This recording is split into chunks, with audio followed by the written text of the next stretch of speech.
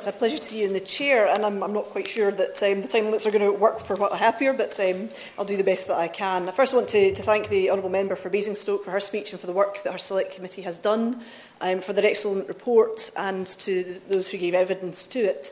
And I share the disappointment of everybody who's spoken that the government have not taken on the recommendations, and I would like to hope that now we have a new government that they may wish to revisit this and take another look at the recommendations because they are good.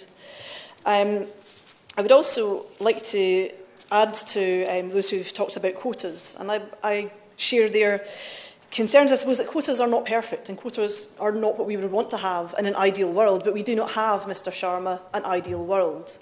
We do not have the situation where women are equal to men in society or in this building, so there has to be a disruptor to that process, a disruptor that starts to make the rules work a little bit more in women's favour, because if we leave it to how it is just now, it will be a very, very long time, Mr Sharma, before we actually see any change. And action on this is long overdue.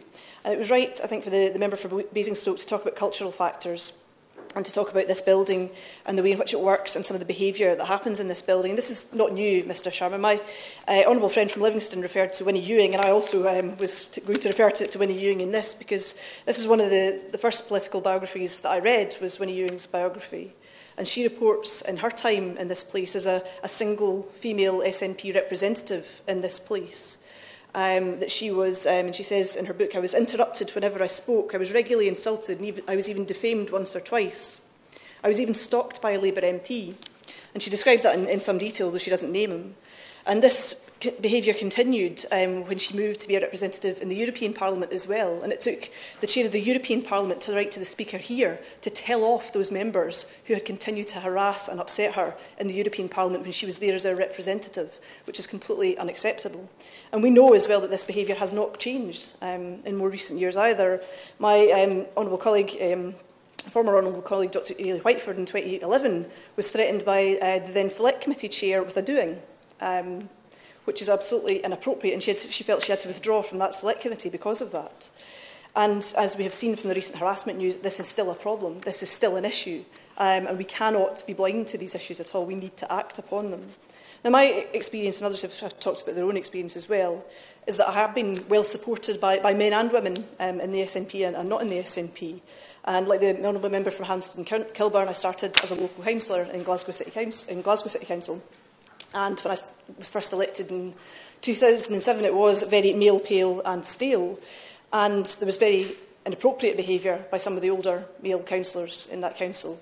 I'd only been in there, I think, a matter of weeks before one of the male councillors thought it was appropriate to come up to my colleague and pat her on the stomach because he thought she was pregnant. She wasn't, but he shouldn't have been doing that anyway. There's no need for that kind of behaviour. And some years later, when I was pregnant, more recently, a Labour councillor thought it would be appropriate in meetings with other people to offer to deliver my baby. I made him perfectly clear how I felt about those kinds of comments, and he persisted in making them because he knew I didn't like it. Now, there needs to be more challenging of those types of behaviours because they're not funny, and it's not a joke, and it does make women feel uncomfortable.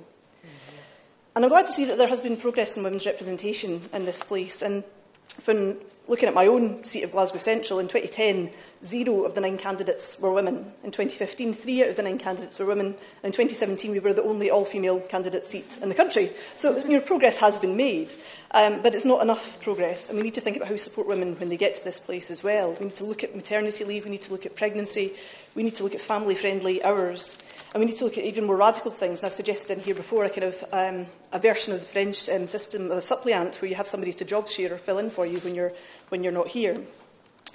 And we need to look at the impact of the boundary review as well, and about safe seats and incumbency, and can we do more about that as well? And in the SNP, we have taken the approach that if a male MSP is standing down, there will be a sort of all-women shortlist in that seat to fill that gap and help to address that. And the former honourable member for Oakhill and South Perthshire, Tasmina Ahmed Sheikh, as our National Women and Equalities Officer, has done a huge amount of work in encouraging women to stand, in running a women's academy, and getting women's confidence up, because that confidence is so important. And men often will put themselves forward for things and look at the job description and say, of course I can do that, when they could only do half the things on the description. Women will look at it and go, oh, I couldn't possibly.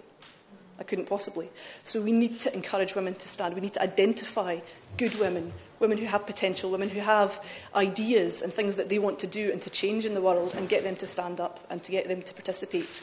And we've seen a lot more female candidates coming forward in the SNP for council, which I think is a very important starting ground for people who want to get into politics, and a very important part of politics as well. But we need to support them in that. We can't just encourage them and then take away any sense of structures. We need to keep that going over time and make sure that they continue to be supported. And we do have some exceptional women in the SNP who I'm very proud of. The Honourable Member for Livingston mentioned her mum, Liz Bardell, who is one of the most wonderful and exceptional encouragers in the party, and fearsome with it as well. But we have a responsibility and a duty to make sure that we can make change, to make sure that, as the Honourable Member for Hampstead and Kilburn said, that women get here and then they get into positions of power where they can actually help to make change. Because select committee chairs have huge power to influence and to change and to set the agenda. And without people in that position, nothing will change in so many different areas, particularly in areas where women's policy is hugely affected. So I want to thank the honourable members for this debate, and I will leave my comments at that. Thank you very much, Mr. Sharma. Hear, hear.